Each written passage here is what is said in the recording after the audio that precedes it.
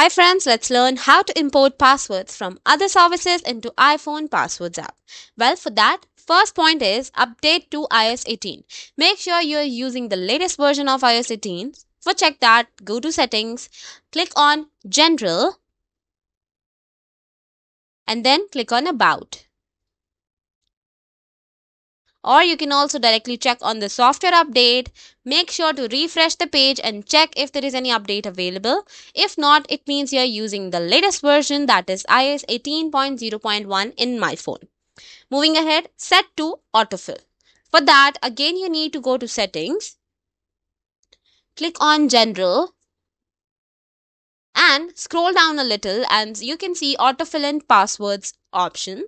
Click on that. And on the top of the page, you can see autofill passwords and passkeys. Make sure it is in green color and this option is enabled. Now let's move to the next, that is unlock the passwords app. For that, you need to go to password app and you can simply unlock it by using the Face ID or the passcode.